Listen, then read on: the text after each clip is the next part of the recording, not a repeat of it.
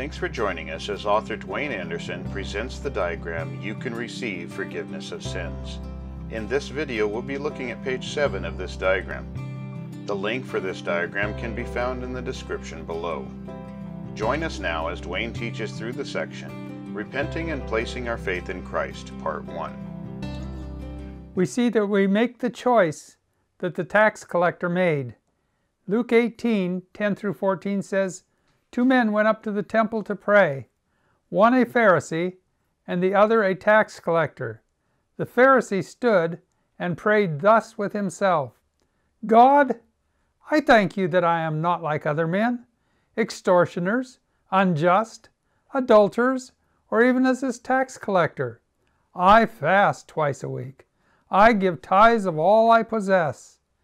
And the tax collector, standing afar off, would not so much as raise his eyes to heaven, but beat on his breast, saying, 'God, be merciful to me a sinner.' I tell you, this man went down to his house justified rather than the other. For everyone who exalts himself will be humbled, and he who humbles himself will be exalted."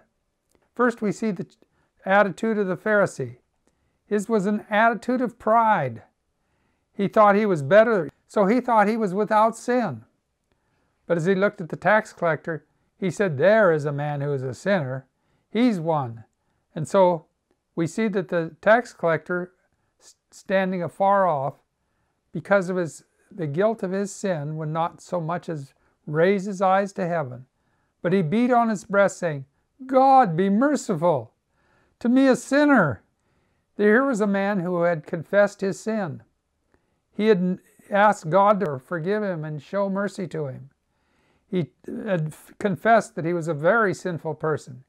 He knew what he had done. He knew how he had taken money from people, as most of the tax collectors did, and took extra for himself. But we see that in this whole process, he realized his sin and his need of a Savior. And so he said, "God, be merciful to me, a sinner." And so Christ explained, "I tell you, this man went down to his house justified rather than the other man." Why? He had confessed his sin.